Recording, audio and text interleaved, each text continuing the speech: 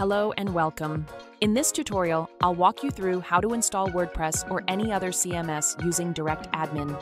Whether you are setting up a blog, an online store, or a business website, this method makes it quick and easy. Let's dive in. First, log into your DirectAdmin control panel. Simply enter your DirectAdmin URL in the browser. For example, your domain name : /2222. Type in your credentials and click Login. You can also access your DirectAdmin control panel through your client area under Services. Once logged in, scroll down to Extra Features and click on Softaculous Auto Installer and click Install button for WordPress. This is where you can install the WordPress CMS platform with just a few clicks. Choose where you want to install WordPress. Select your domain from the drop-down menu.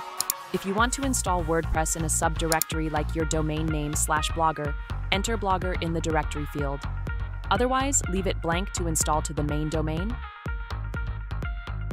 Now set your admin credentials.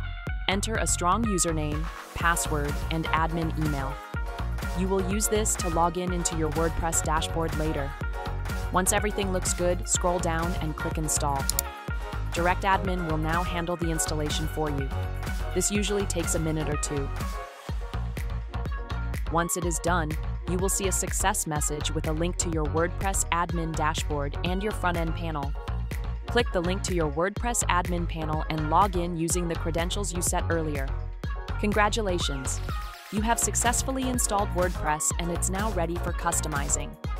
And that's it. If you found this tutorial helpful, don't forget to like, subscribe, and hit the notification bell.